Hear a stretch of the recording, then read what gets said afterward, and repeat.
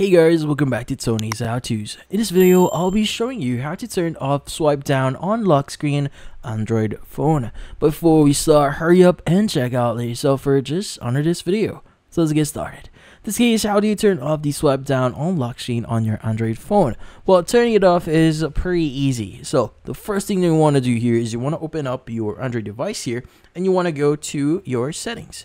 Now, in your settings, you want to go ahead and scroll down a bit here and you want to look for notification and status bar. Let's go ahead and click on it.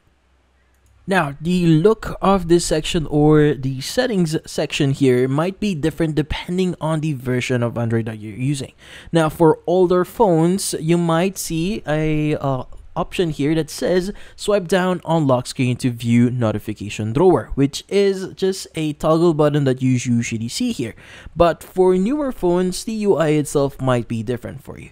So in this case, what we need to do is we need to access our notifications, which is at the very top here. We have our lock screen, floating notification, and badges. So in this case, we want to access, since we want to change a few things on our lock screen here.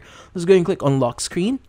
And from here, what we need to do is we just need to customize this one. So if you want to remove any notifications that you want to basically not show on your lock screen, you can just basically select the app here. So in this case, if you want to disable Facebook notifications on your lock screen, go ahead and disable Facebook here.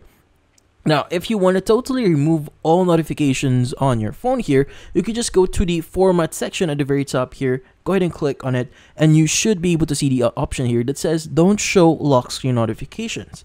Now, once you've selected that, you can go ahead and go back and basically enjoy your new privacy on your phone. But in this case, that's about it. So, if you found this video helpful, hit the like and subscribe button and watch our next video.